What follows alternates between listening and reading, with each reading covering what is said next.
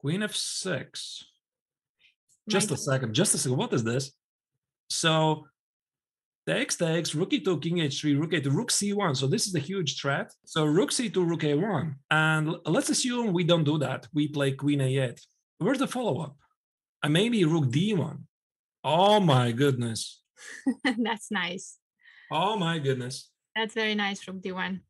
This is so easy to blunder. I mean, of course, Grishuk is not going to blunder this, but I think he blundered this entire idea. Queen f6, what a find. If this works. And with 1 minute on the clock, no? Even less. I think he had something like seconds. Queen f6, beautiful find. He sacrificed the second pawn on e2. Then he plays king h3, rook a2, rook c1. And this is really... Oh, they should already sign the draw because I think that's a threefold repetition there, isn't it? I think so. Yeah. Wow. Very, very nice. Very nice. We're looking only at this rook endgame, queen endgame, and that's the difference why Esipenko is the rising star of Russian chess. He was looking for more.